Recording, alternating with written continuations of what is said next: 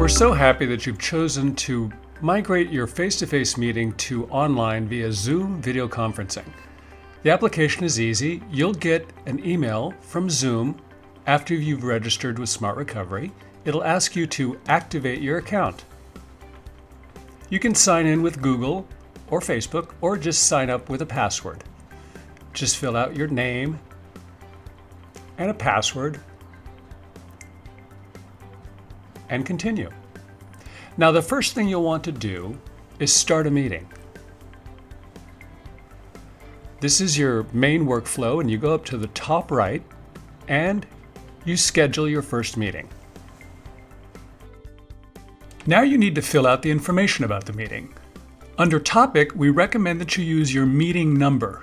That'll help Smart Recovery keep track of your progress. Put a meeting description, choose the date and the time, and make sure that you get the right time zone. That's a frequent mistake some people make. Next, you're going to want to make sure that you make it a recurring meeting every week, and then go down and set an end date. Scroll down and click all the way through to December 31st, 2020.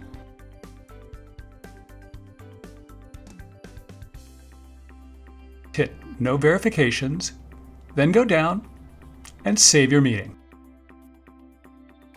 Zoom is very helpful because it allows you to add the meeting to your Google Calendar or Outlook Calendar or Yahoo Calendar. Now, this is an important piece of information. This is your meeting ID number. And this is the link for people to join your meeting.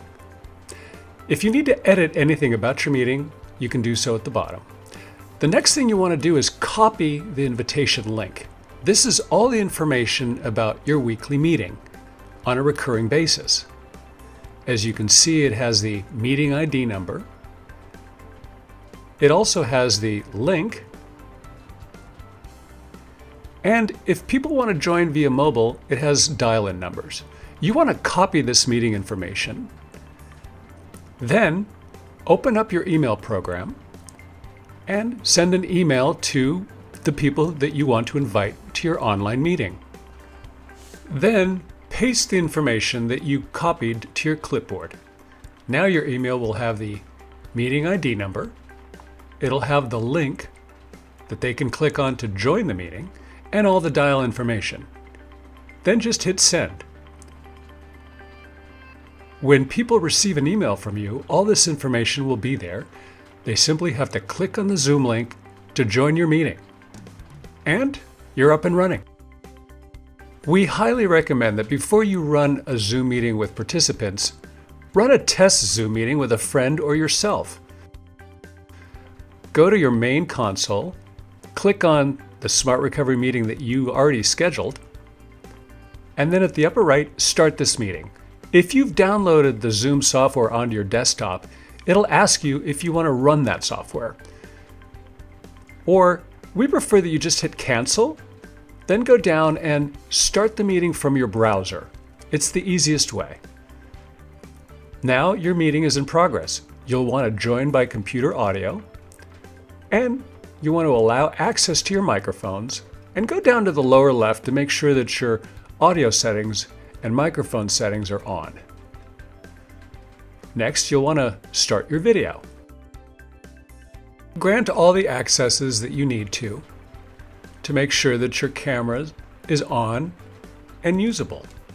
Then hit Start Video, and you are good to go. Okay, so you're ready for your first Smart Recovery online Zoom meeting. Go ahead and click on your meeting at the time and date that you've already agreed upon. Start the meeting. Again, you can either open it in Zoom or click Cancel and launch the meeting from your browser. And here's your meeting. Join by computer audio as you did before, and start your video. And there you are in the upper right. Now, some people when they join the meeting might be talking a lot. So you want to go to Manage Participants, and you want to be able to mute people. You can mute anybody at any time. You have complete control. Or if you want, you can mute everybody so that you can just basically take control of the meeting and then unmute everybody when you want to proceed. You also have control over who can chat and who can't, and to whom. The chat feature is wonderful, and a lot of people use it actively during the meeting. You can type in a text for everybody to see, or you can text somebody specifically. Another great feature about the chat function is that you can also share files from your computer. Just go down to the chat feature to share with everyone.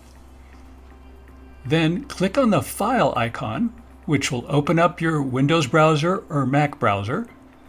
Choose the file that you want to attach, and it's been sent. You also have control over whose video you can see. Go to Manage Participants, and you can stop somebody's video if you need to. Zoom also has a wonderful feature called Share Screen.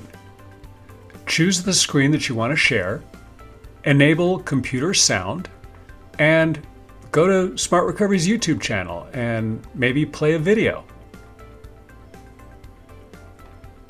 Or you can call up a cost-benefit analysis. When you're done sharing, just hit Stop Sharing, and you're back at the main menu. Now, if your meeting is over, leave the meeting. But since you're the meeting host, you'll want to end the meeting for everybody. If you have any questions, go to Smart Recovery's website, click on Contact Us, and fill out our form. And that's it. You just conducted your first Smart Recovery online meeting using Zoom video conferencing.